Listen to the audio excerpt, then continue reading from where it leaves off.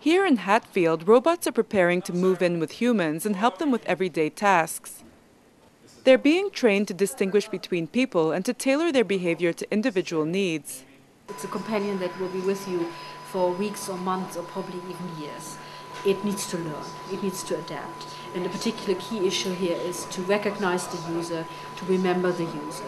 Although people will be living with 10 or more robots, all of the machines share a single brain. It moves from robot to robot depending on which one is best suited for a task. Let me migrate to the Pioneer. It will basically copy its personality, how we call it, that program that makes that robot behave, that is what makes the robot special, will move into that other machine, will carry out the task, and then it will move back. The robots have to be useful, but they also need to interact with humans in a natural way. There is someone at the front door. They've been designed to respect personal space and to cater to a person's need for social contact. For an introvert, social interactions can be much more tiring.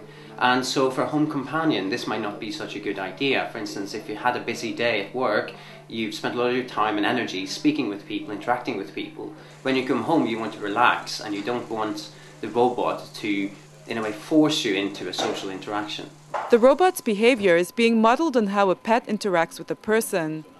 They act as a dog would to express confidence or to seek attention.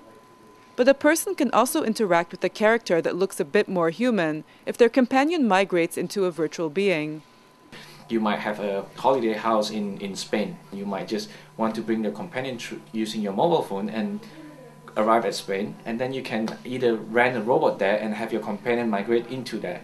In that sense, you don't have to get a new robots to train them. The team will assess if people believe they're interacting with the same companion as it jumps from machine to machine.